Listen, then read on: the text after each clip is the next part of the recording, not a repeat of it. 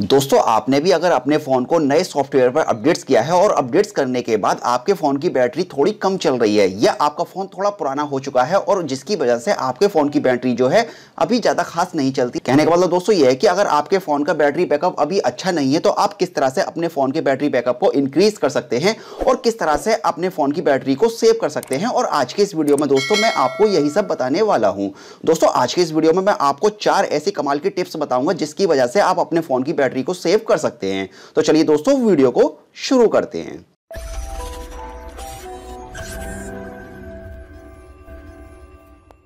तो जैसा कि दोस्तों अभी आप यहां ध्यान से देखें, मेरे पास ये Realme 3 Pro है। अगर आपके पास Realme का कोई भी डिवाइस है तो दोस्तों आप सेम स्टेप को फॉलो कीजिए जैसा मैं आपको इस वीडियो में बता रहा हूं और आप इन स्टेप्स को फॉलो करने के बाद अपने फोन की बैटरी को काफी हद तक सेव कर सकते हैं। तो चलिए दोस्तों यहां सबसे पहले बात करते हैं पहली टिप्स के बारे में। तो दोस्तों वो है पहली टिप्स, ऑटो ब्राइटनेस। अगर दोस्तों आप अपने फोन के अंदर ऑटो ब्राइटनेस के फीचर्स को इनेबल करके रखते हैं तो यहाँ आपके फोन की बैटरी जो है वो काफी मात्रा में कंज्यूम होती है। दोस्तों इसका मतलब ये होता है कि जब आप इस फीचर्स को इनेबल कर देते हैं तो इनेबल करने के बाद आपके फोन का जो सेंसर होता है ऑटो ब्राइटनेस का वो प्रॉपर्ली वर्क करता है, यानी कि हर वक्त वर्क करता रहता है। जब भी आप आउटडोर में जाते हैं या जब भी आप इंडोर में आते हैं तो वो सेंसर जो है कंटिन्यूअसली वर्क करता रहता है और जिसकी वजह से आपके फोन की बैटरी जो है वो काफी ज्यादा खर्च होती है। हालांकि दोस्तों ये काफी अच्छा फीचर्स होता है, बट अगर आप ज्यादा आउटडोर या इंडोर नहीं करते हैं तो आप सिंपली इसको यहां से डिसेबल कर दीजिए और डिसेबल करने के बाद आपके फोन की जो बैटरी है वो अब काफी हद तक सेव हो जाएगी। चलिए दोस्तों अब बात करते हैं सेकंड टिप्स की। अगर दोस्तों आपके पास Realme का फोन है और आप अपने Realme के फोन के अंदर लॉक स्क्रीन के फीचर्स को इनेबल करके रखते हैं, यानी कि आप लॉक स्क्रीन मैगजीन के फीचर्स को यूज करते हैं,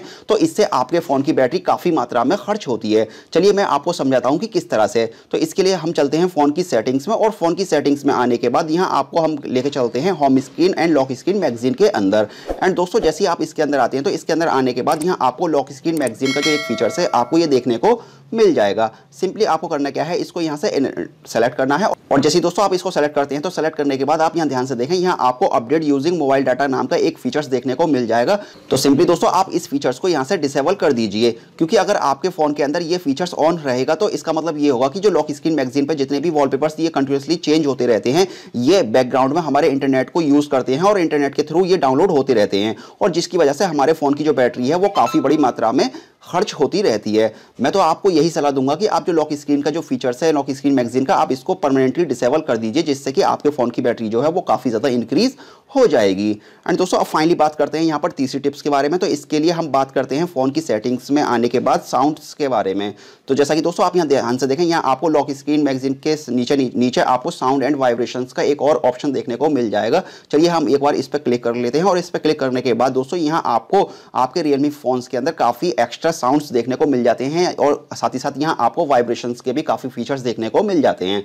दोस्तों यहाँ आपके फोन की बैटरी को खपत करने में एक और चीज रोल अदा करती है और वो है आपके फोन का वाइब्रेशन और साउंड। अब जैसा कि दोस्तों आप यहाँ ध्यान से देखें, यहाँ डायल पे टोन, जैसा कि आप यहाँ ध्यान से देखें, मैंने अपने फोन के अंदर इसको इनेबल किया है। अगर दोस्तों आपके फोन के अंदर भी एक्स्ट्रा साउंड और वाइब्रेशन इनेबल है तो सिंपली आपको करना क्या है, उनको डिसेबल कर देना है, क्योंकि दोस्तों अगर आप इस तरह के फीचर्स को इनेबल करते हैं तो ये कुछ हद तक आपके फोन की बैटरी को यूज करते हैं, जिससे कि आपके फोन की जो बैटरी है वो जल्दी ड्रेन होती है।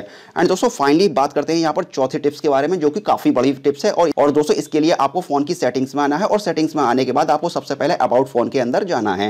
एंड जैसे दोस्तों आप अबाउट फोन के अंदर आते हैं तो यहाँ आपको नीचे स्क्रॉल करना है और स्क्रॉल करने के बाद और उसके बाद दोस्तों यहाँ आपको वर्जन नाम का एक फीचर्स देखने को मिलेगा। तो सिंपली आपको करना क्या है, इस पर टच करना है लगभग 3 से 4 बार और उसके बाद जो आपके फोन का डेवलपर ऑप्शन है वो इनेबल हो जाएगा। एंड जैसे ही वो इनेबल हो जाता है तो सिंपली आपको करना क्या है, यहाँ बैक आना है और बैक आने के बाद यहाँ आपको एडिशन सेटिंग्स का एक और ऑप्शन मिल जाएगा। तो आपको करना क्या है, एडिशनल सेटिंग्स के अंदर आना है और जैसे दोस्तों आप इसके अंदर आते हैं तो यहाँ आपको डेवलपर ऑप्शंस के नाम से एक और एक्स्ट्रा ऑप्शन देखने को मिलेगा। अब दोस्तों आपको सिंपली करना क्या है, डेवलपर ऑप्शंस जो है आपको इसे सेलेक्ट करना है और इसे सेलेक्ट करने के बाद आप और दोस्तों यहाँ आपको डेवलपर ऑप्शंस के अंदर आपको एक ऑप्शन को सेलेक्ट करना है, यानी कि उसको फाइंड करना है। चलिए मैं आपको बताता हूँ कि वो कौन सा ऑप्शन है। तो दोस्तों यहाँ आप ध्यान से देखें, यहाँ आपको डेवलपर ऑप्शन के अंदर बैकग्राउंड प्रोसेस लिमिट का एक ऑप्शन देखने को मिल जाएगा। तो सिंपली आपको करना क्या है, इसको सेलेक्ट करना है और इसे सेलेक्ट करने के बाद यहाँ आपको नो बैकग्राउंड प्रोसेस को सेलेक्ट करना है। दोस्तों इसका मतलब यह है कि अब आपके फोन के अंदर जो बैकग्राउंड में जितने भी प्रोसेस होते हैं वो सारे के सारे रुक जाएंगे, जिससे आपके फोन की बैटरी जो है वो काफी बड़ी मात्रा में बच जाएगी। लेकिन दोस्तों यहाँ आपको हो सकता है थोड़ी सी प्रॉब्लम ये हो कि अगर आपके फोन के अंदर बैकग्राउंड में कोई भी अगर आप वर्क करते हैं तो वो हो सकता है एप्लीकेशन ऑटोमेटिकली बंद हो जाए, जिससे कि आपका बैकग्राउंड में जो वर्क होता है वो वर्क अधूरा रह जाए, यानी कि वो वर्क बंद हो जाए। तो दोस्तों इस तरह से आपको थोड़ी सी प्रॉब्लम हो सकती है, तो ये आप अपने हिसाब से मैनेज कर सकते हैं कि आपको ये फीचर्स किस तरह से और कैसे यूज़ करने हैं। तो दोस्तों इस तरह से आज की इस वीडियो में मैंने आपको 4 ऐसे कमाल के फीचर्स बताए हैं। अगर आप इन सारे के सारे फीचर्स को यूज़ करते हैं, यानी कि इन फीचर्स को अप्लाई करते हैं अपने फ़ोन के अंदर, तो आप अपने फ़ोन की जो बैटरी है उसको काफ़ी हद तक सेव कर सकते हैं। अब दोस्तों यहाँ बैटरी सेविंग से रिलेटेड मेरे पास और भी काफ़ी सारे टिप्स हैं, मैं उनको अलग से एक वीडियो के अंदर बता दूंगा, क्योंकि ये वीडियो काफ़ी बड़ा हो जाएगा। अगर आपको ये वीडियो पसंद आता है तो पहले आप इस वीडियो के नीचे कमेंट करके बताइए कि आपको वो दूसरा पार्ट देखना है या नहीं। खैर चलिए दोस्तों, फिलहाल इस वीडियो को फिनिश करते हैं और मिलते हैं ऐसी एक और मज़ेदार वीडियो के साथ।